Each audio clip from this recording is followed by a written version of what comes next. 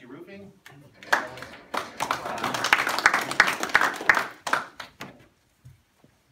All right. How does one become a roofer? Let me tell you the story. I was born in Miami. My dad, my uncle, my grandfather all worked for the school board and were roofers. My mom was a nurse. My mom and dad moved to Tallahassee in '82. Opened Apachee Roofing. My dad, he was grandfathered in. He got his license down there in Miami. So I was 7 when I moved up here. Through high school, I worked summers, roofing with my dad, decided I wanted no part of roofing. I hated it. I was like, this is hard work, it's hot, this is not the work for me. Once I got a little older, matured, went to high school, went into college, I figured out I wasn't going to be a doctor, I wasn't going to be a lawyer. I said, I've got a business here, if I'll take the reins. I mean, I knew the roofing part. So, went to college, I got a building construction degree, learned how to read blueprints, bid jobs off of that, do more of the commercial end, and that's when basically I got my roofer's license in '04, state certified, which means you can register, means you can work in your area, state certified. I could go work in Dade County in Miami. So that's when I got into roofing, basically was put into it. And what I want to show y'all today is we got various different roofs. Everybody is familiar with the 3-tab shingle. The 3-tab is the basic, which probably, if you have an older roof, I would say 70% of Tallahassee has a 3-tab shingle on it. This is a newer type. This is called an architectural shingle. They're trying to phase out 3-tab shingles in Florida due to hurricane codes. This roof here is a lifetime. It was a 30-year. This is what you have, Steve. No, but why are they trying to phase out 3-tab? Because of the hurricanes. It's got more lift or what? Well, your winds on a 3-tab shingle are 60 miles an hour. This is 130. Okay. So architectural shingle, we're talking 2,000 square foot house. The difference in cost going from lifetime 130 mile an hour wind from 60 mile an hour winds like $400 for the entire house. So it's kind of a no-brainer. This was a lot you would hear 10 years ago. If you got a roof estimate, they would say 25 years, 30 year, 40 year, 50 year. There's only one shingle manufacturer carrying a 30 year still to this day. And everybody else has went to lifetime. And you essentially get the lifetime for the same cost as the 30 year. So I don't even bid 30 year anymore. Steve put this on your roof. Lourdes put this on your roof, white with, she had solar exhaust fans for energy efficient. Adam Watson, he actually went with white because you get a tax return because only white is Energy Star, recognized by Energy Star, state of Florida. So this is the most popular. Now, if you don't want shingles and you're interested in metal, this is the most popular metal that I sell. This is, you would see, this is a continuous pan, and what I mean by pan is a 3 foot wide, continuous from the peak to the eave of the roof. Comes in all these colors. This is going to be a lot more efficient than shingles. Why? Just like that asphalt parking lot, if you go out there in the sun, you put your hand on it, and it's 90 degrees outside, it'll burn you. Once the sun goes down, it takes 3 or 4 hours for the heat to dissipate out of that asphalt. Metal's cool to the touch. Think about your car or truck.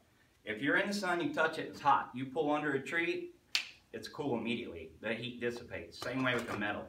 So it's not radiating heat into your attic all day. So energy efficient wise, yes, it's more energy efficient wise. If you have a lot of trees or you're not worried, Florida is a big deal because of the sun. But if you're up north, it's not such a big deal because, you know, you've got equal with the winter and the summers. This is more energy efficient, but it costs a lot more to install the first time.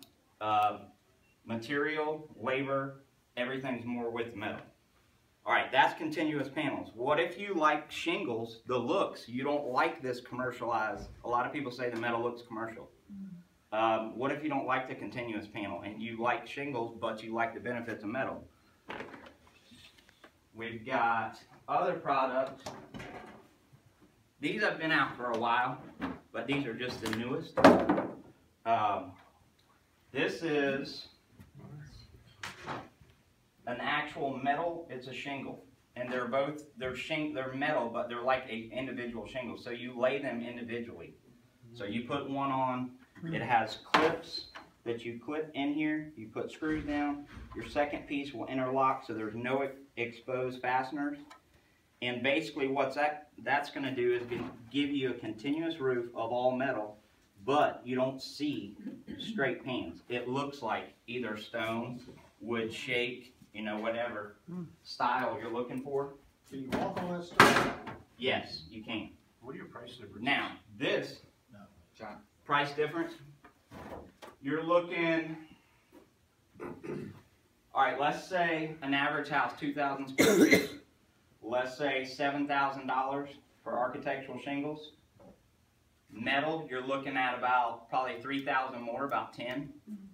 You're looking at metal shingles, you're going to be another probably 5,000. Not 5,000 above this, I'm saying 5,000 above the base rate. So now you're at 12,000. Right. What about durability? This product right here is 40 year. We're at lifetime with a shingle. This is 40 year, this is lifetime. Lifetime means 50 year, they just say lifetime, but it's 50 year. This is if it's terracotta tile. If you like this look, big in South Florida. Not big up here yet, but it's moving this way. I mean, Orlando, this is all you see. But a lot of it is old Spanish-esque real tile. In Miami, I mean, my dad did this for years. That's all they had. They didn't have shingles back then. It was all tile. So now they've got metal to basically emulate that look. A lot more cost efficient for this than real Spanish-esque tile. Spanish-esque tile is basically put down with concrete.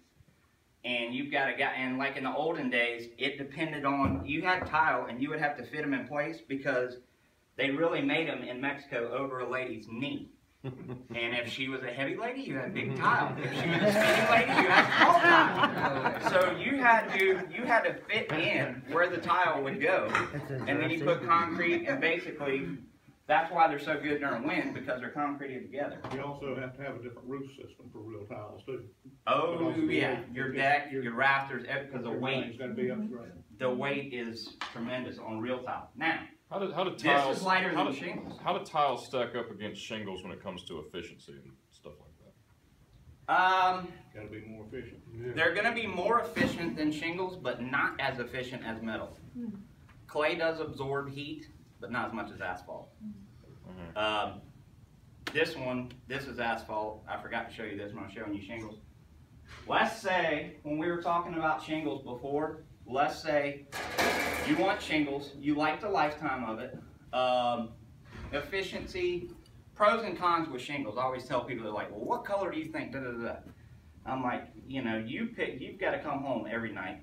But pros and cons, the darker you go, the hotter your roof, the hotter the house.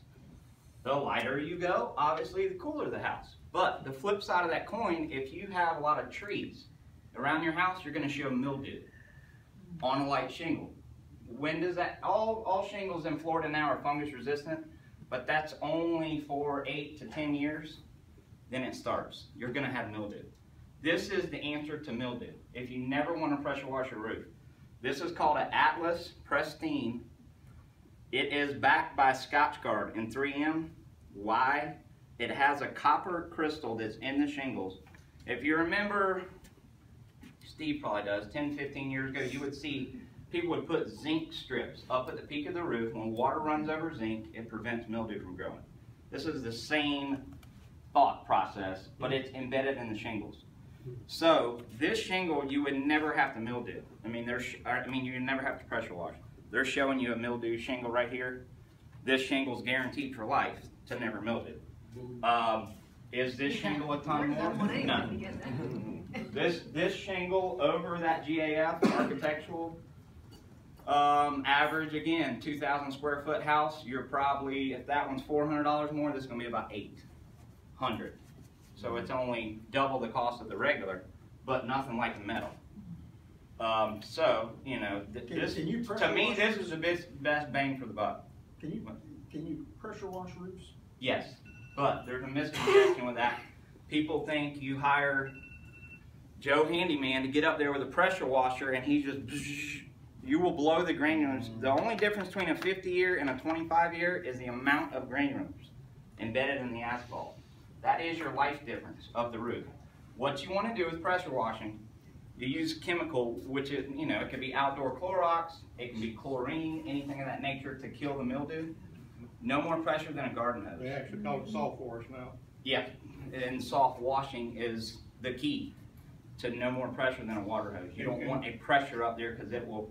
I've seen houses where I'll go, they'll call me and they're like, we've sprung up all these leaks, and I'll go out there and you can see the streets. You can't see from the ground, but when you get up on the roof, and I'm like, did you just have your roof pressure washed? And they're like, yeah.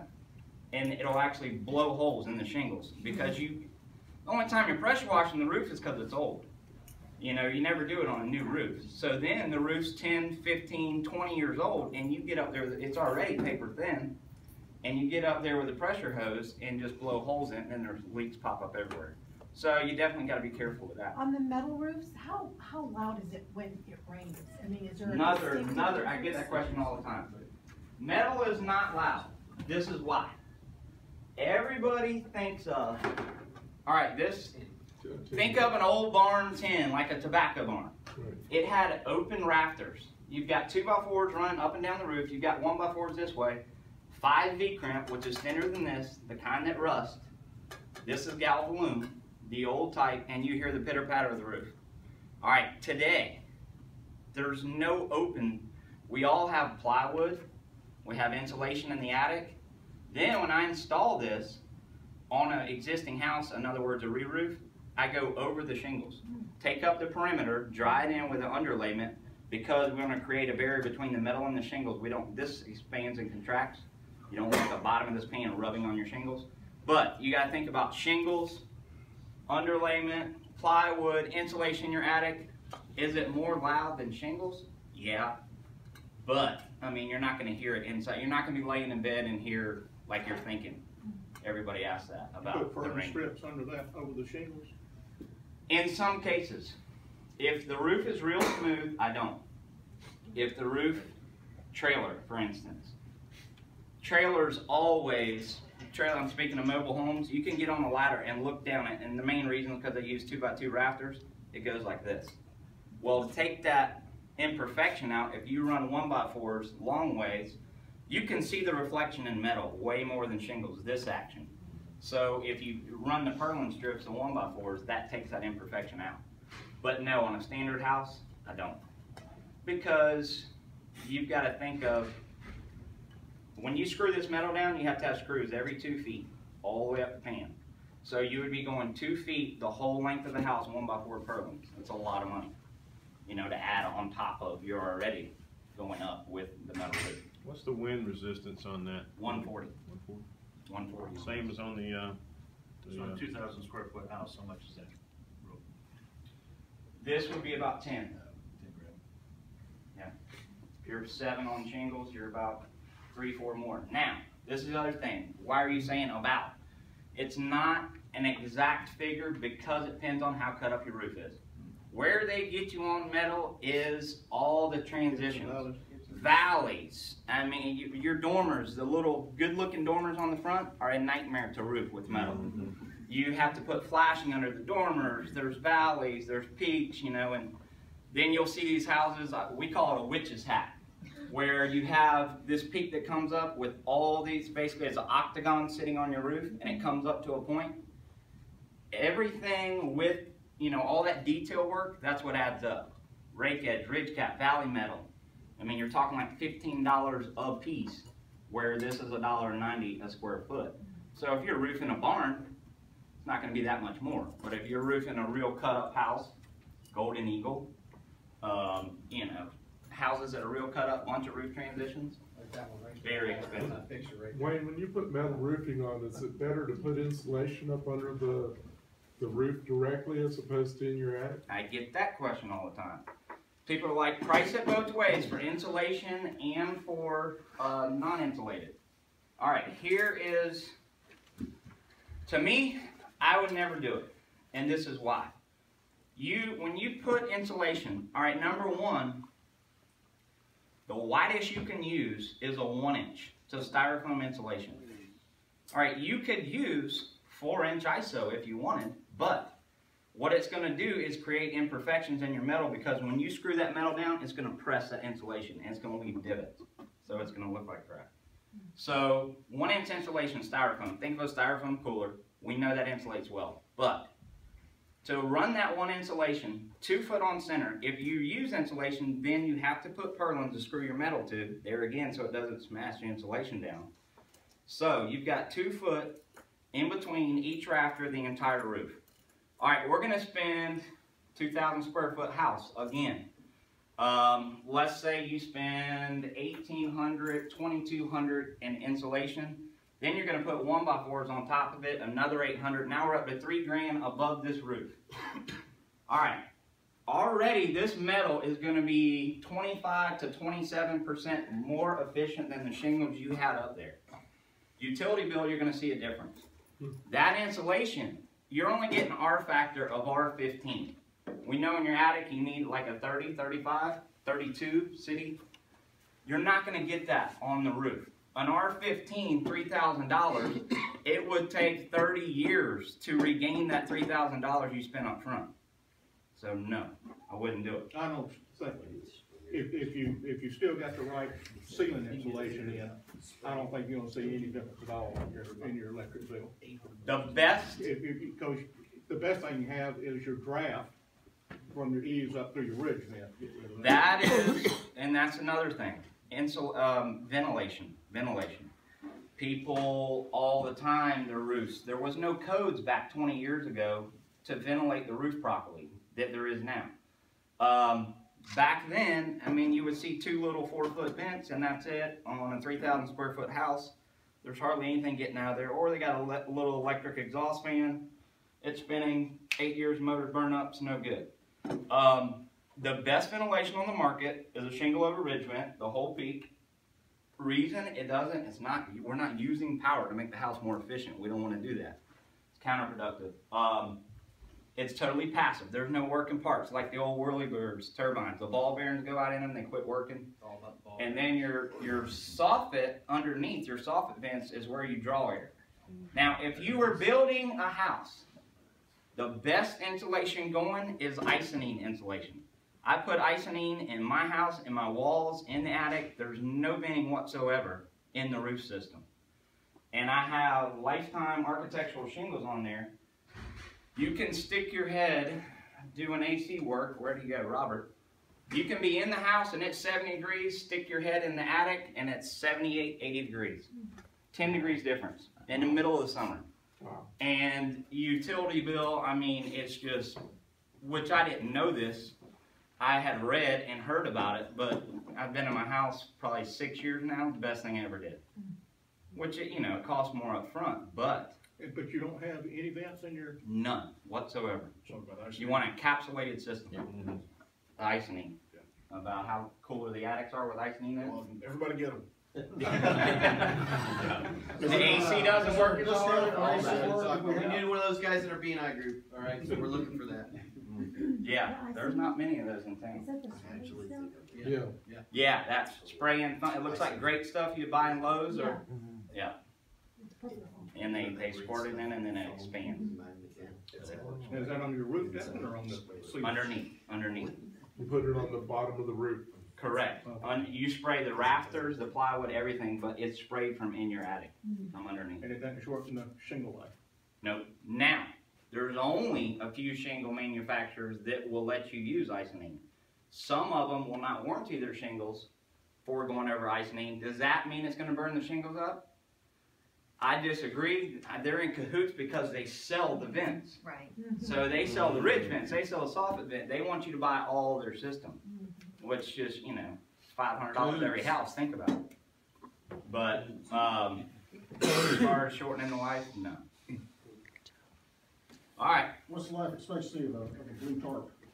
That'll be about 2 months. Living next Better get on the phone. Hey, living next to Steve, about a week. Wait, what is a 20-year warranty or 15-year warranty?